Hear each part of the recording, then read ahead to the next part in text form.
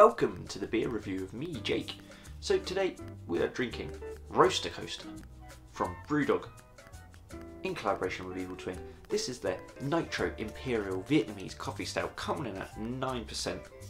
Picked this one up at Tesco's.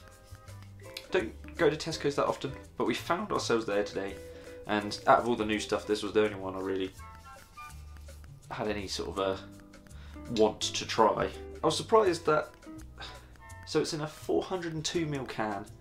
It sort of has the American type can top to it, so I assume this is actually brewed in America and not Scotland, which is just quite interesting, really. The ingredients on this one are water, malted barley, oats, lactose, wheat, coffee, yeast, natural vanilla flavouring, cacao nibs and hops.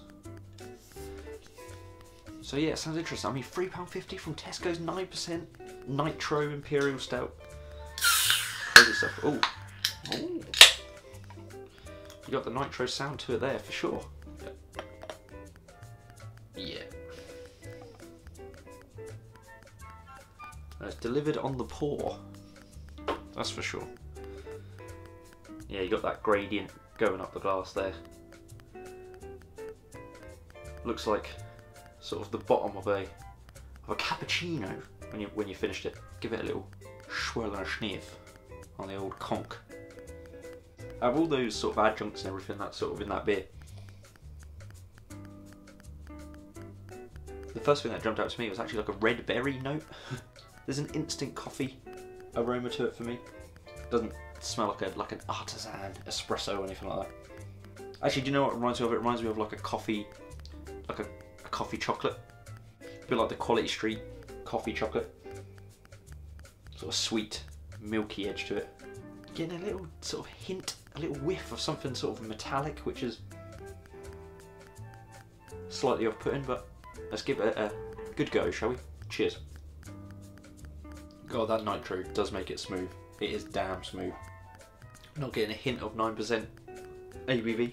I think it's masked by the nitro pour, and there is a big sweet kick to this one for me. I'd like the coffee to come out a little bit more. The coffee is quite muted. For me, it is going more down the chocolate and vanilla side than sort of coffee. Yeah, for me, it tastes more like the natural coffeeness that you get in an Imperial Stout anyway. It doesn't taste like they've added coffee to it. Do you know what? For £3.50, for that luxurious mouthfeel,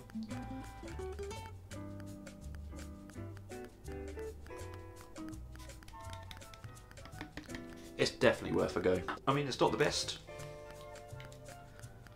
It's nowhere near the best, but it's also nowhere near the worst, and that's no mean feat.